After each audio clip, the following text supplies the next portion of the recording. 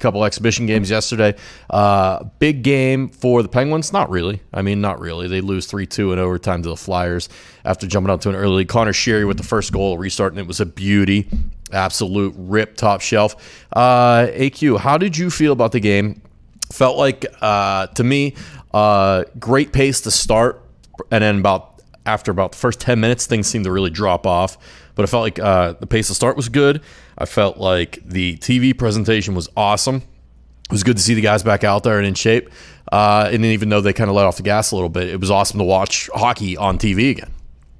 I agree. I think they did a heck of a job, man. I mean, it's obviously good to see hockey back, but the one thing that I thoroughly enjoyed was the different camera angles. I really did enjoy that. You see some different things from up above. You see some.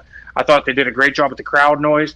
The game was sloppy, but that was to be expected. I think you're going to see that kind of early across the league, unless you're Toronto or Edmonton. You just come out fucking slinging pucks at the net like they did last night. But other than that, I think this was a good start for the NHL, and I think it's a good look for them as well. Yeah, we're recording this mid-afternoon and during day 2 of the exhibition games here, and I just got done watching some of the Lightning Florida Panthers game.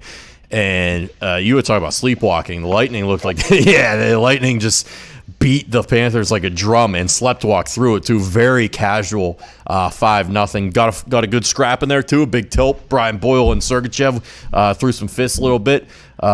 Interesting move. Fighting in a meaningless exhibition game during the pandemic. I mean, I get it. They're in the bubble and they're safe, but still. And it's let's go into the TV presentation. You mentioned it, a couple different camera angles. Not quite the sky cam, but I guess they have this robotic arm that they've attached to the bottom of the Jumbotron, and it's got like a 50-foot swing radius on it that can kind of follow up and down the ice.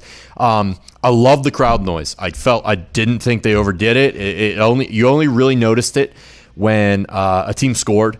And I did hear when I think it was when the Flyers took a penalty, there was some booing going on that they pumped in a little bit, make the rest feel right at home. Was there anything you missed or just kind of didn't expect to see or thought you would see and didn't see? Because what I've been told and what I've read is that the NHL only used about 10 to 15% of their TV presentation. They didn't want to waste all the tricks. They didn't want to bring all the tricks out of the bag for these exhibition games. They're saving the big stuff for Saturday, allegedly. Well, that's interesting to hear. I mean, I think it'll be awesome once we see like the whole presentation, because I mean, I was thoroughly impressed. I mean, if we're talking about the first game back, we're watching it and it felt like a real game. I mean, yeah, you miss the fans, you notice it because you see the banners and whatnot, but at the end of the day, I thought the noise was solid. I thought it was synced well. I mean, like within a second after Sheary's goal, you hear like the crowd cheering, like as if it's like a Penguins home game. I thought they did a heck of a job. You know what it sounded like? You know what it felt like? It felt like an international game, like a World Championship game or an Olympic game, where like the fans aren't necessarily diehard home team fans of either country. They're typically just people there to watch a hockey game. They're not really cheering super hard for one team or the other. So like you got the eruptions when there was a goal scored, but like during play there wasn't the typical chants or anything like that. That's what it felt like. Yeah, I agree. And I think what one cool thing is, and especially you being, a hockey guy and me enjoying the heck out of watching hockey, I think for the people that maybe aren't your everyday hockey fans, now you turn it on and you get to see this different presentation than you normally would.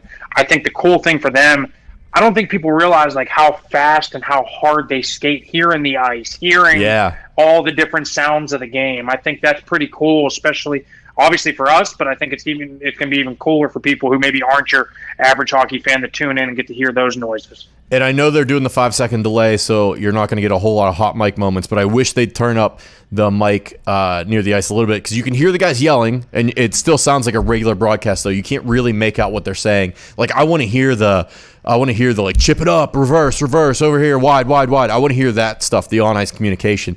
But I guess it still even does kind of get drowned out by literally the skates shredding the ice. That was the most noticeable sound to me, and it didn't feel out of place. It felt like very much like watching a regular live broadcast game. It was almost like watching like the Winter Series games, right? Yes. Like that's kind of what it felt like to me. Winter Classic game, an outdoor game. Yeah. It didn't really make me miss live fans whatsoever, and I thought they did a great job with that. I'm excited to see what the rest of that 80 to 90% is that they bust out. I hope they don't do too much, because like we were just talking about, I think they got the crowd noise right. I don't think you need more of it.